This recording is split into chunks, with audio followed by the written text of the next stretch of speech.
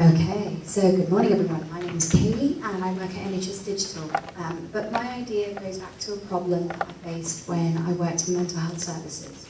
So junior doctors, as you'll know, have to do clinical audits, and it's mandated, and it's a very painful process of rotating into a new area, having varying degrees of support from your consultant and trying to come up with an idea that isn't record keeping.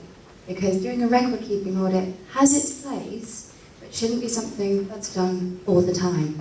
So an idea that we tried to get by but didn't really go that far was finding service users to form a panel who could identify issues on the ward or within community services so that you can do meaningful audits to improve mental health and benefit the patient directly, and use them to come up with actions and solutions that actually improve mental health care.